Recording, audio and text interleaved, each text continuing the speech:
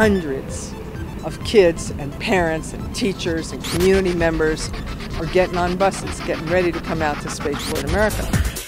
They're going to be launching a rocket. I've never seen a rocket launch before, and I've been really excited.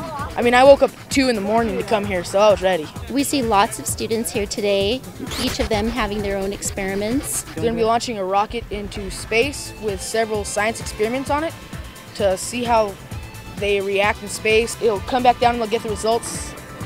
I get to see it in person and close up, which I've never experienced that before, so it's a new experience for me. 7, 6, 5, 4, 3, 2, 1, fire. My reaction was, wow, that actually really is possible.